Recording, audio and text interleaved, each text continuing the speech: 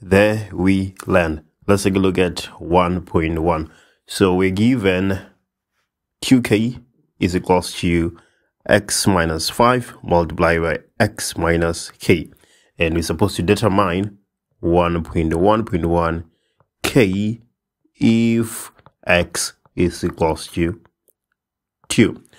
Looks to be quite easy, straightforward, no complications. We have our equation 2k is equals to x minus 5 x minus k. We are looking for k if x is equals to 2. So what do? We have 2k being equals to. In place of x, we substitute 2. So we have 2 minus 5 multiplied by 2 minus k. So let's take a look. This will give us 2k. 2 minus 5 is minus 3. And then we have 2 minus k.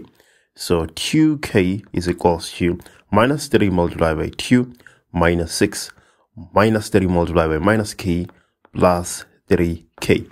So let's take plus 3k to the left hand side. We're going to get 2k minus 3k. That will be minus 1k being equals to minus 6.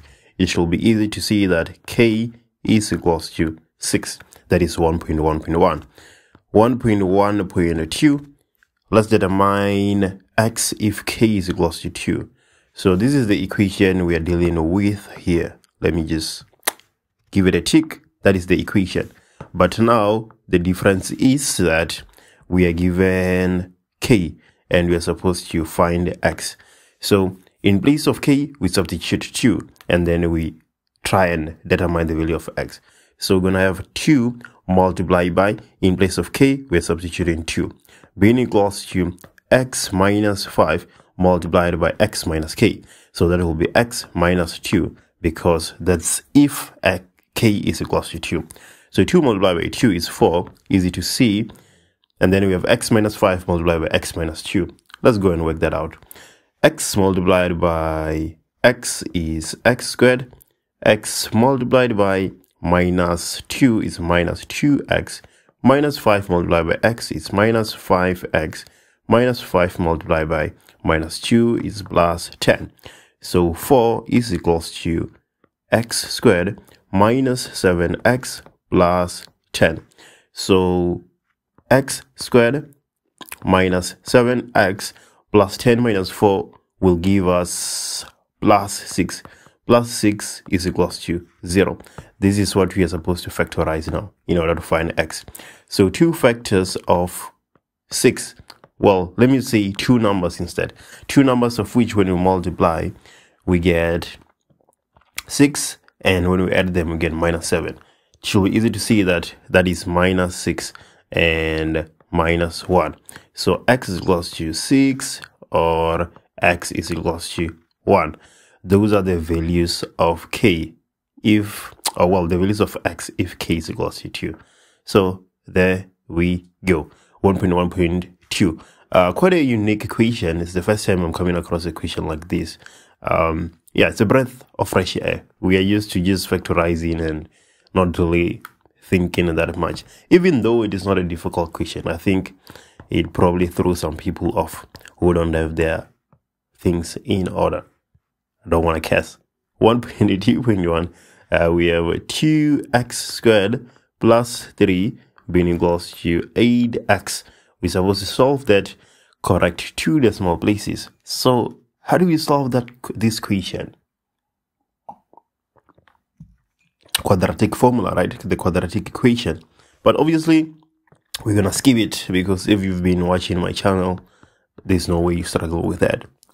And if you are struggling with that, you're at the wrong place. Right. 1.2.2, something interesting. We can actually solve that one. So let's take a look. The square root of 2 multiplied by x plus 10 minus 10 is equals to x minus 12. We can isolate this square root, right, by taking minus 10 to the right hand side. So let's do that. Seems like the most organic step. 2 multiplied by x plus 10 is equals to x minus 12 plus 10 will give us minus 2. And then we can square both sides. On the left hand side, when you square, so let's do it. Let's show that we're squaring. We're gonna get 2 multiplied by x plus 10. On the right hand side, we're gonna get x squared minus 4x plus 4. So 2x plus 20 is equals to x squared minus 4x plus 4. So we have x squared minus 4x minus 2x plus 4 minus 20 being equals to 0. So x squared minus 6x minus 16 is equals to 0. Let me just see if my math is right. That is fine. That is also fine. Okay, I think everything is fine there. So let's go ahead and factorize and see what will happen. This is equals to 0. So factors of minus 16, of which when we multiply we get minus 16, and then when we add we get minus 6. Should be easy to see that that is minus 8 and plus 2, right? Minus 8 plus 2 is minus 6, but when you multiply them you get minus 16. So x is equals to 8 or x is equals to minus 2. These are our two possible values of x. But more often than not in this kind of equations, because we have squared, we introduce solutions to the equation that might not be necessarily true. So we need to substitute x is equals to 8 and x is equals to minus 2 in the equation and see if they both are true. For instance, let me show you what I'm talking about when I say squaring introduce things that are not necessarily true. Okay, for instance, x is equals to 2, right? Well, right, that's what we are saying. Take a look at this. If we square both sides, we get x squared is equals to 4, right? But if we solve this, we get x is equals to 2 or x is equals to minus 2. So this solution is true here all the time, but it is not necessarily true for the for the equation that we started with. X is equals to 2 implies that 2 is equals to 2. But if you square both sides, which is not wrong in math, and then you solve that same equation, you will introduce things that are not necessarily true. Just like x is equals to minus 2, we get it as an answer for x squared is equals to 4, but it is not necessarily true for x is equals to 2.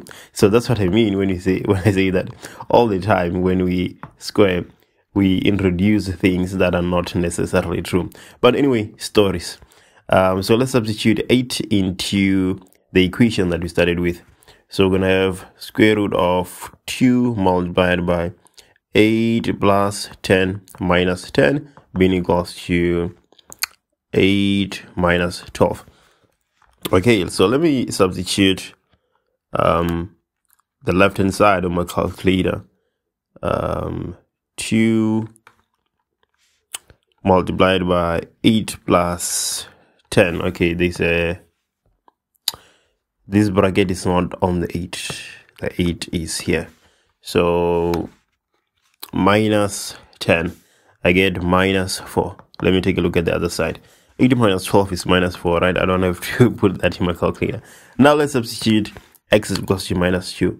We're going to have 2 minus 2 plus 10 is equals to minus 2 minus 12. Therefore, oh, we have something here. Old age. We have minus 10.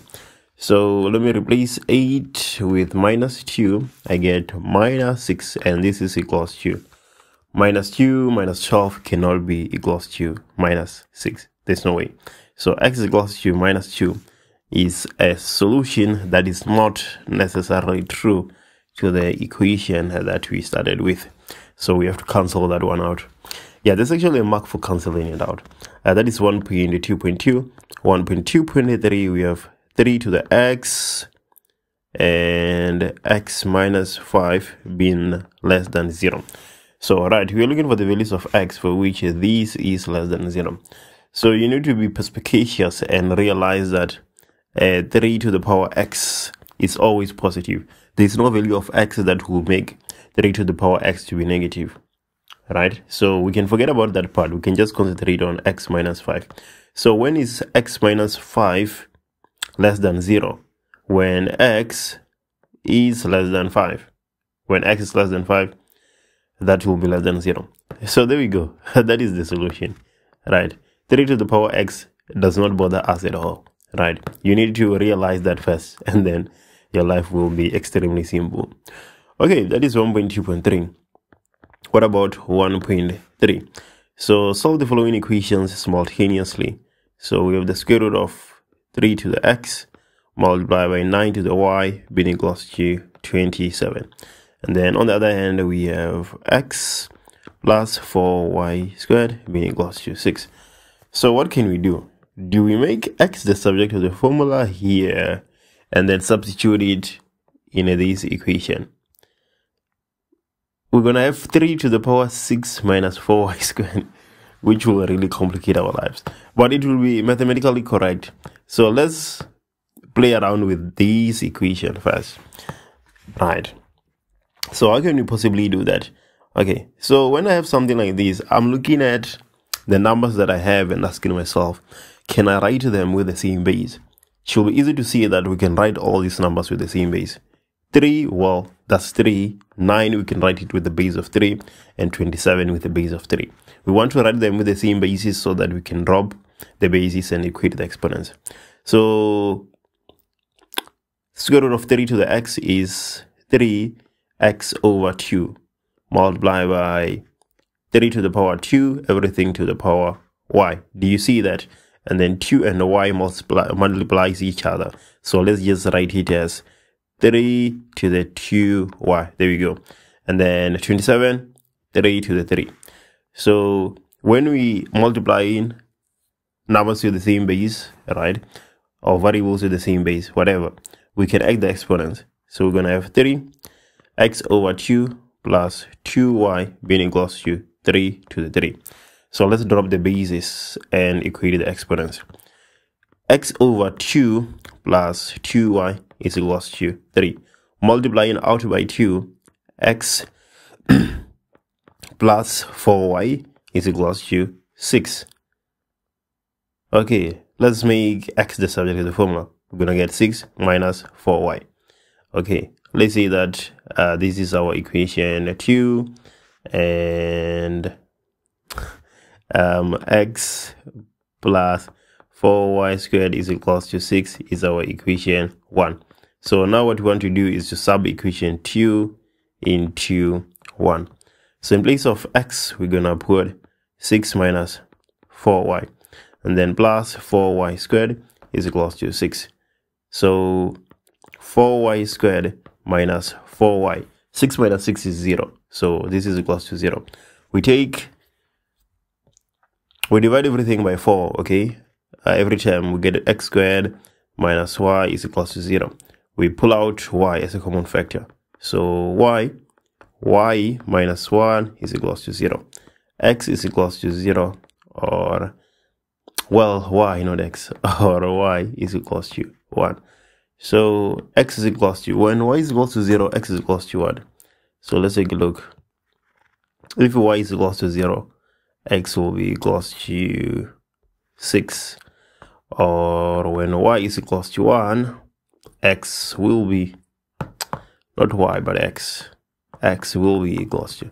So let's take a look. We substitute, what are we substituting? We substitute 1 there. So it's just 4 minus 1. So x will be equals to 2. So there we go. Those are our x and y values. There we go.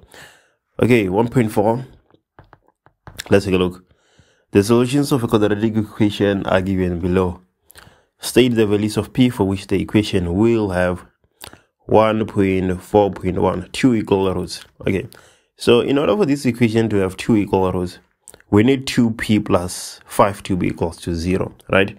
Because minus 2 plus 0 is equals to minus 2 minus 0. So if the square root of 2p plus 5 is equals to 0, then we're going to have 2 equal solutions, right? So we need a 2p plus 5 to be equals to 0. So 2p is equals to minus 5. P is equals to minus 5 over 2. So there we go. We have p. Let's move to 1.4.2. No real solutions. Well, the square root of a negative number gives us undefined. So we are looking for where 2p plus 5 is less than 0, so that we can get undefined. If we get undefined, we have no real solutions. So 2p less than minus 5. So p less than minus 5 over 2.